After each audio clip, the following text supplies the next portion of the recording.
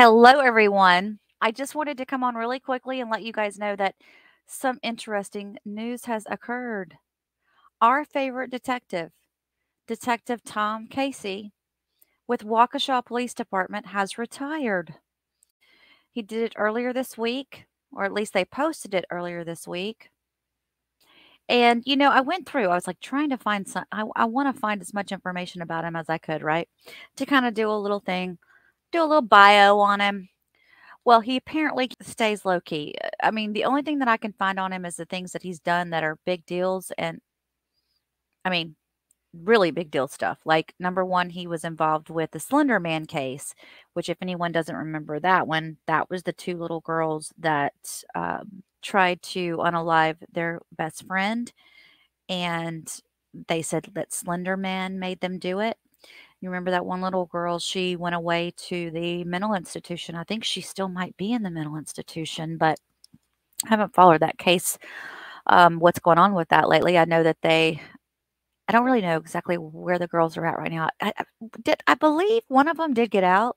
Okay. The one little girl that had the mental issues, the little blonde with the long hair, her name was Morgan Geyser. She was actually the one that Detective Casey was interviewing. So if you've ever watched that interview, there's Detective Casey. He was actually featured on Good Morning America. Kind of wanted to go over what he had said. This is the little girl right here. This is the one that he interviewed, and this is the little girl that was hurt. And if you're not familiar with this case, this is the little girl he interviewed. I think this one got out. I just remember last year, wasn't it last year? There was some hubbub about that. Anyway, she's doing great now, this little girl. She's fine. But it was a scary case. If you haven't ever watched the documentaries on it, I highly suggest you do so. It looks like, according to this information that I found here,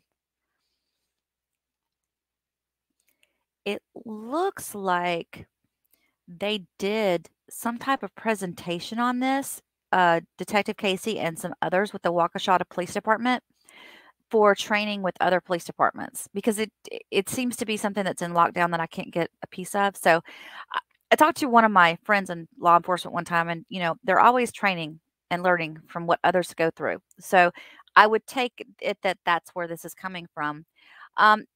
It says here that Detective Casey is a detective with the Waukesha Police Department who specialized in death investigations. He worked at the Waukesha Police Department. Well, it says 20 years, but I know it's more than that because this is older. Where he investigated crimes ranging from financial crimes to homicides. Detective Casey holds a bachelor degree in criminal justice from the University of Wisconsin-Milwaukee, and he was the lead investigator of the Slenderman case from the day it occurred throughout the judicial process. He was the first one that went over to the one that he interviewed, Morgan. He went to her mother's house to talk to her. Well, let's just go over what he says here, because this is really interesting. You guys probably remember that picture.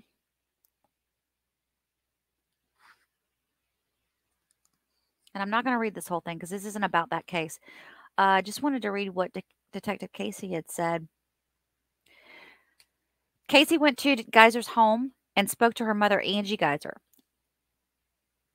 He discovered that the two girls had a sleepover the night before with a third friend. Neither were at the home, and police fanned out across Waukesha an extensive search looking for the two missing 12-year-old girls.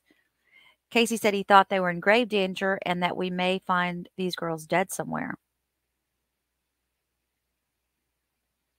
So it was interesting he was part of that. And of course, we all know him very well for the work done on the parade case.